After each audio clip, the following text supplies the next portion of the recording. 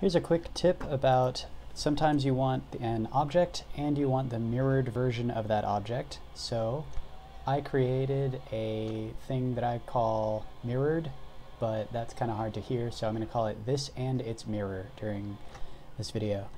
So sometimes you want a thing and the reflected version of that thing.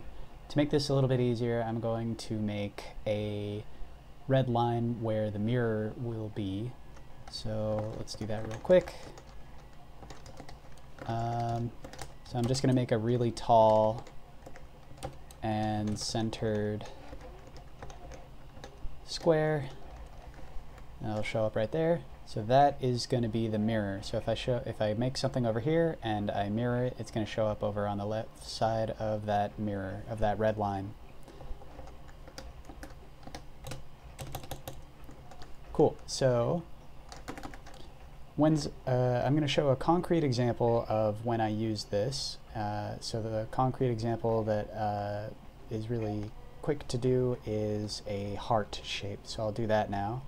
Let's see. I'm going to need, this is a quick way that I do a heart shape. First I make a circle at the origin, and then I make a translated circle. I'm going to put a little bit up and to the right. And that one's going to be a bit bigger of a circle, and so that's going to look like that. But that's half of a heart, and I want a whole heart. And there's a thing in openscad where you can use a module called mirror, and then there you go. Now I have a whole heart, but I have to repeat a lot of code here. Let's see what the console error is. Unable to convert undefined mirror. Oh, right, okay. So mirrors by default take a vector which says the direction of the mirroring.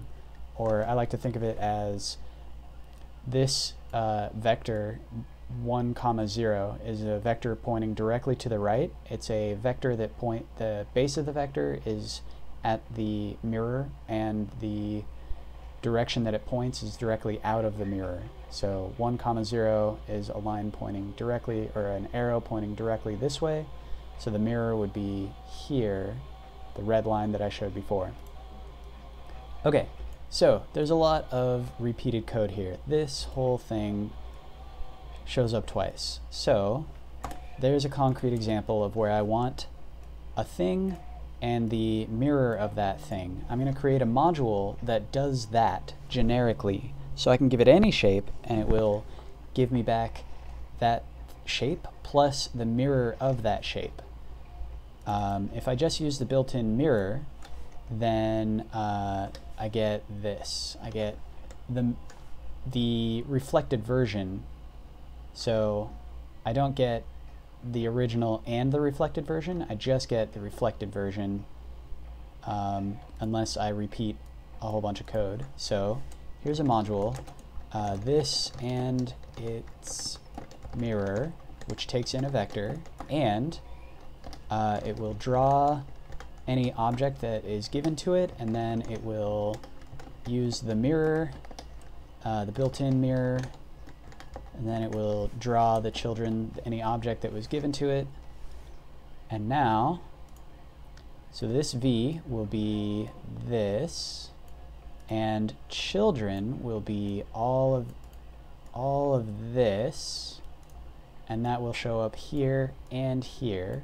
So if I do that, and I take this code and put it down here, then I can say mirrored, or no, actually I changed the name. This and its mirror, it will draw this and its mirror. And this is where the mirror is. So if I hit F6, there you can see it goes, it draws both, and I have a heart, and I only had to write out this code once.